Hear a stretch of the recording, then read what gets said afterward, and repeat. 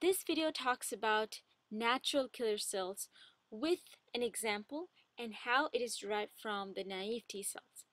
Now the question says, if there is no MHC class 1 on intestinal cells, what will happen to them? Now we know that MHC class 1 binds to T cell receptor, and as a result the cytotoxic T cells then are able to kill those MHC class 1 bound molecules, because we recognize that there is some sort of pathogen inside that cell. But we have no MHC class 1, then how can T helper cell bind? Cytotoxic T cells bind. In those situations, we need natural killer cells. If there is no MHC class 1 or MHC class 2, our last resort is our natural killer cells, which is going to kill those cells which we cannot recognize as self. So let's talk about how natural killer cells come into being compared to other T helper cells. So imagine that this is our naive T cells, T helper cells 0. Now T helper cell 0 is been converted to T helper 1 and T helper 2. And how is it happening? T helper 0 is converted to T helper 1 when there is an intracellular pathogen. Okay, intracellular pathogen kind of stimulates the production of T helper 1 cells, and this is achieved by two cytokines, IL-12 and interferon gamma. So remember these two cytokines, they're important, IL-12 and interferon gamma. And what about T helper 2 cells? T helper 2 cells are usually for extracellular pathogen, and they're usually made when there is a lack of T helper 1 response. So when there is lack of interferon gamma and IL-12, we're going to have T helper 2 cells, and this is achieved by IL-4. Now we have T helper 1 here and T helper 2 here. Now T helper 1 makes three cytokines, IL-2, interferon gamma, and TNF. What about T helper 2 cells? It makes a bunch of cytokines, IL-4, 5, 6, 10, 13, and TGF-beta. Now these cytokines, which are made by T helper 2 cells, really defines it as T helper 2 cells. So when we have a cell and it's producing IL-4, we know it's T helper 2 cells. There is no other way of determining that. We can only determine what kind of T helper it is by looking at the specific interleukin or cytokine. So these interleukins by T helper 2 cells can go and stop the T helper 1 cells.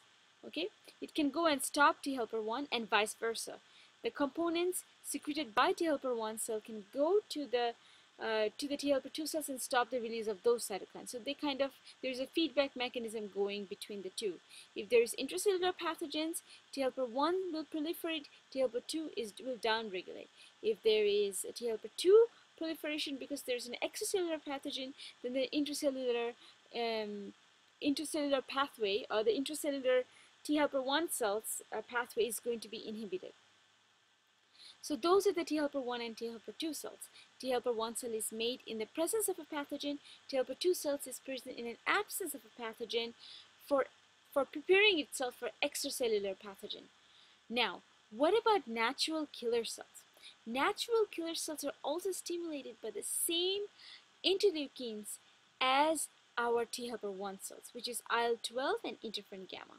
So IL-12, interferon gamma, this also stimulates our natural killer cells, and those natural killer cells is going to go and will be able to kill those intestinal cells where there is no MHC class 1, which if there was MHC class 1, then the cytotoxic T cells would have been responsible for killing those cells. Now that's how the natural killer cells come from naive T cells. Now let's talk about now we already talked about the activation of natural killer cells. They're activated by IL-12 and interferon gamma. Same activation for T helper 1 cells. Okay. What about maturation? It do not need thymus. Okay. So maturation do not need thymus, do not need intracellular pathogen. It does not need an intracellular pathogen for it to mature. So they do not need thymus for maturation. They do not need exposure to an antigen for it to proliferate or for it to be produced, and they have no memory ability. They are just blind bombs. They're ticking bombs. Okay, they don't need any kind of specification. You just blow them up whenever you want. What about markers? Do they have CD4? No. What about CD8? No, CD8 is not a marker for them. What about CD3? CD3 is in everywhere. Not even that one. So what kind of marker do they have? They have CD16 and CD56. So now that's my interpretation of natural killer cells. They're activated by interferon gamma and IL-12. They do not need maturation in the thymus. They have no specificity when it comes to antigen. They don't need exposure to an antigen to mature. They have no memory ability, and their markers are CD16 and CD56.